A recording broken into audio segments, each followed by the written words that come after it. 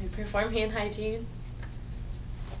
Hi, my name's Rachel. I'm going to be doing your physical exam today. Do you have any questions for me before we start? No, I don't. Okay. I would provide privacy by pulling the curtain. I would start with taking the measurements of, wait a minute. I would start with a general survey, which is where your teacher's going to ask you a few questions about their general appearance. Then I would measure your height and weight on the scale in there. I'd also measure your vital signs, including temperature, pulse, respirations, and blood pressure in both arms, ideally. And I would also measure your visual acuity using the Snellen chart, have you stand 20 feet away, cover one eye at a time, and you read the smallest line that you can. So then after that, I would begin your physical exam with your head. I would inspect it first for any deformities or like lumps or bumps or anything. I don't see anything. So if you could smile for me, frown. Okay, don't let me open your eyes. Good. And puff out your cheeks. Okay, that's cranial nerve 7, your facial nerve. So that's intact, which is good. And I'm just gonna feel your head now. Same thing for any lumps or bumps. Okay, that's good. And I'm just gonna feel your sinuses now. Just tell me if you have any pain. Any pain? No. Any pain. Okay. Okay, I'm gonna move to your eyes now. And I'm gonna darken the room. Is that gonna mess it up? Okay. Actually, it doesn't do it. Okay, I would darken the room and have you stare at a spot in the wall behind me. I'm just gonna shine the light in your eye.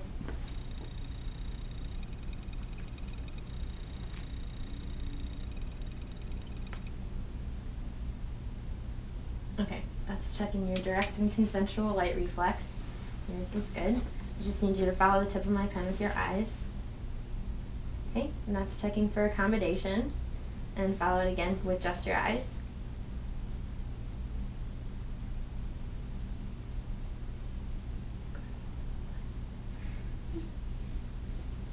Okay, that's cranial nerves 3, 4, and 6 are your 6 cardinal positions of gaze. So that's good. I'm gonna, oh wait, measure your pupils with this little card. Hold it up to your eyes. They're about 4 millimeters, which is normal. And I'll go to your ears.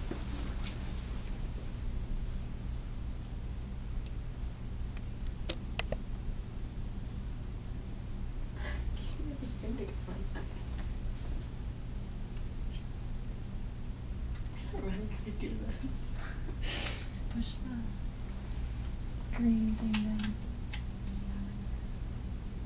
Is that one different than what we had? This one's different.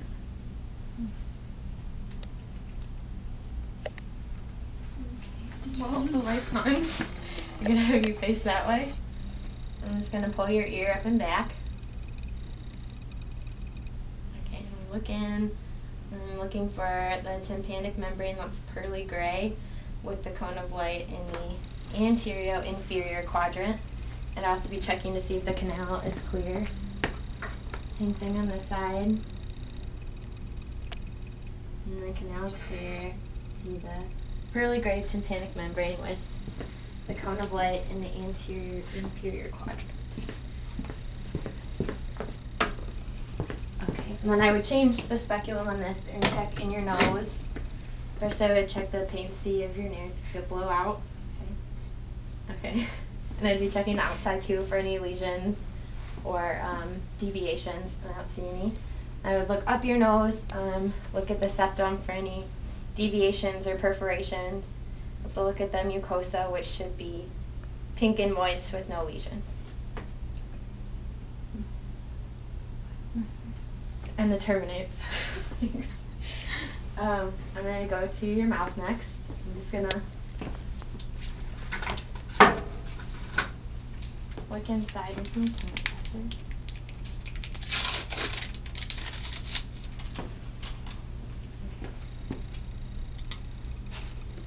Just checking your gums and your teeth and the mucosa in your mouth. And can I have you lift up your tongue? Okay. Good. And then stick out your tongue, say ah. Okay, and check your throat, and it should also be pink and moist with no lesions. And your teeth should be present and white, which they were. And then I would tickle the back of her throat with my tongue depressor to check for your gag reflex, which is cranial nerve 9. And can I have you say ah again? Stick out your tongue. Ah.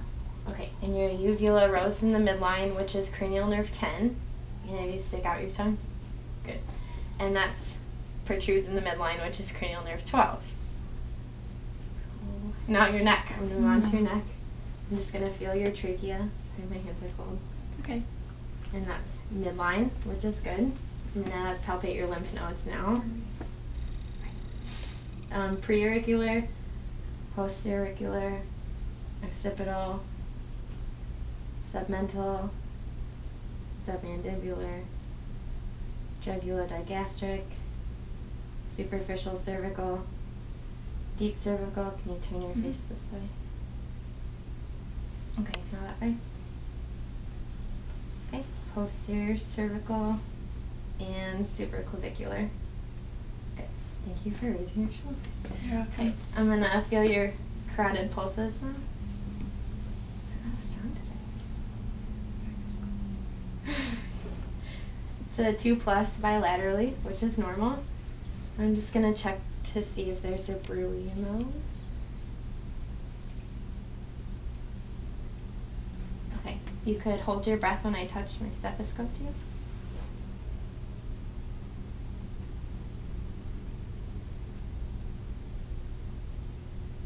Okay, good breathe. For this side.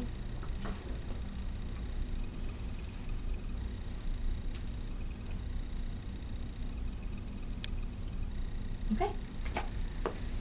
We didn't hear bruise, which is good. Now, if you could just turn your head against my resistance and raise your shoulders. That's cranial nerve 11. I'm gonna move to your back now, and you're gonna feel me just tapping on your back.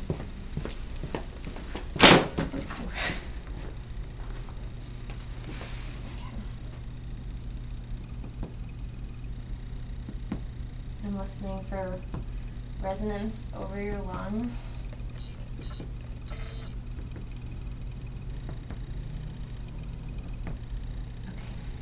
So I heard resonance, which is normal, and it should be flat over your bones. I'm just going to tap on your back now over your kidneys and tell me if you feel any pain. No pain. No pain. Okay. I'm going to listen to your lungs, the back side. Just take a deep breath through your mouth whenever you feel my stethoscope hit your back. Okay. And you would do this on bare skin, not through your shirt.